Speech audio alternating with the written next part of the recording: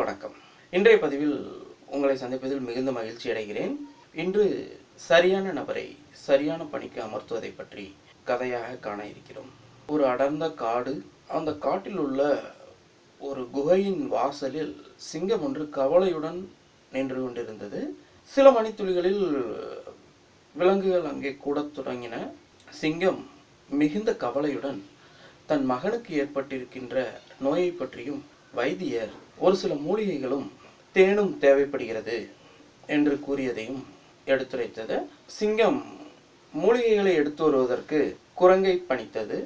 குரங்குக்கு மிகுந்த மகிழ்ச்சி. அரசனின் மகனுக்கு பணிபுரிய போகின்றோம் என்ற மகிழ்ச்சி. சற்று நேரத்தில் சிங்கம் கரடியை அழைத்து தேனை எடுத்து வர பணித்தது. குரங்கின் முகத்தில் வாட்டம் தெரிய ஆரம்பித்தது. சற்று ஒதுங்கி இருந்து நடப்பதை கவனித்தது. நேரம் செல்ல செல்ல மிருகங்கள் அங்கிருந்து கலைய ஆரம்பித்தன. அதன் பின்பு சிங்கத்தை நெருங்கிய குரங்கு, அரசே, வேகமாக பயணிக்கக்கூடிய மிருகம் நான். எவ்வளவு உயரத்தில் இருப்பதையும் லாபகமாக எடுக்க இயலும் என்னால். அப்படி இருக்க கரடியிடம் தேனை எடுக்க பணித்ததை மிகவும் கேலியாக கூறியது. சிங்கம் சிரித்தது.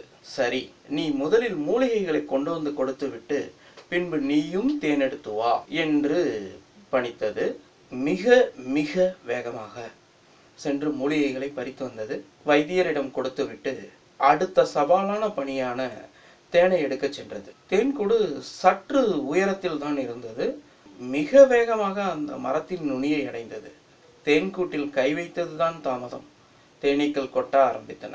குரங்கால் வலி பொறுக்க இயலவில்லை. மரத்தின் நுனியிலிருந்து தரையில் விழுந்தது. அதிகமான காயங்கள், வலி இவற்றுடன் மீண்டும் குகைக்கு திரும்பியது. திரும்பும் வழியில் கரடி தேனுடன் சென்று கொண்டிருப்பதையும் கவனித்தது. அரசரை அடைந்ததும் கரடி தேனை கொடுத்தது. குரங்கு வெட்கி தலை குனிந்து நின்றது. கரடி சென்ற பின்பு சிங்கம் குரங்கை அழைத்து தேன் எடுத்து வந்தாயா என்றது. குரங்கு, அரசே, தேன்கூட்டை தொட்டதும் தேனீக்கள் கடுமையாக கொத்துகின்றன. என்னால் வலி பொறுக்க இயலவில்லை. மரத்தில் இருந்து விழுந்து விட்டேன் என்று கூறியது. அப்பொழுது சிங்கம், நீ விரைந்து பயணிக்க, ஆனால் தேனீக்களின் கூர்மையான கொடுக்கை தாங்கும் அளவுக்கு உன்னுடைய தேகம் இல்லை. கரடியின் உடலில் இருக்கக்கூடிய ரோமங்களும் உடலினுடைய தசைகளும் தேனீக்களின் கொடுக்கால் காயப்படுத்த முடியாது.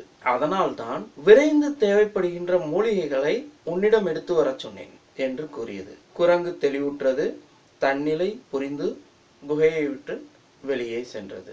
கதை முடிந்தது. உறவுகளே, ஒவ்வொரு மனிதனுக்கும் ஒரு திறமை கட்டாயமாக அதை தேடி அறிய வேண்டிய திறன் மட்டுமே. சரியான வேலை சரியான நபரிடம் கொடுத்தால் மட்டுமே அது நிறைவான பணியாக முழுமை பெறும். மீண்டும் அடுத்த வாரம் இன்னொரு கதையுடன் உங்களை சந்திக்கிறேன். நன்றி, வணக்கம்.